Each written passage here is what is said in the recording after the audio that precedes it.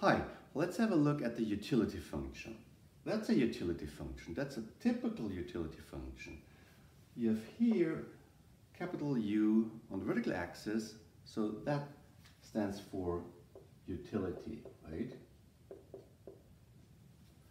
And on the horizontal axis you have x1, and x1 is just a good. Let's say it's good 1. Doesn't matter which good it is. And the utility function is a function of the quantity of good 1, and all other goods summarized in x2 are a constant. We just focus on x1 and the change of x1, the quantity change of x1, right? So let's start with 0 here in the very beginning.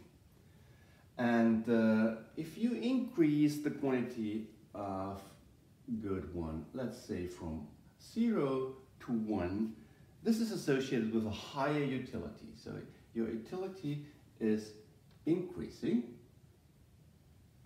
and maybe you end up here. Let's say that's U1.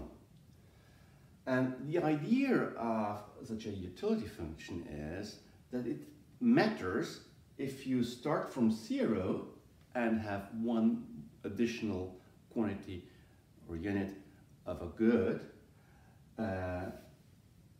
or if you start with already, let's say, 5 units of that good, and then you increase your consumption from 5 to 6. So the change here is 1.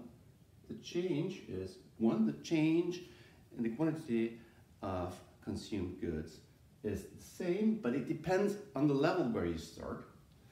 And here you also have a increase of 1 unit, but your utility increase, as you can see here, your utility increase is much smaller, right? Let's take a second color.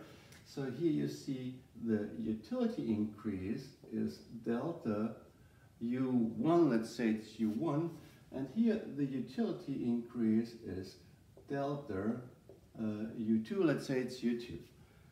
And you see this increase is larger than this increase, or in other words, the marginal utility is decreasing in a standard utility function, and that's the core message, right? The core message is that it depends on the level of goods you already consume, whether the additional quantity, delta 1, the additional unit of good consumed has a larger or a smaller utility increase. That's the core idea.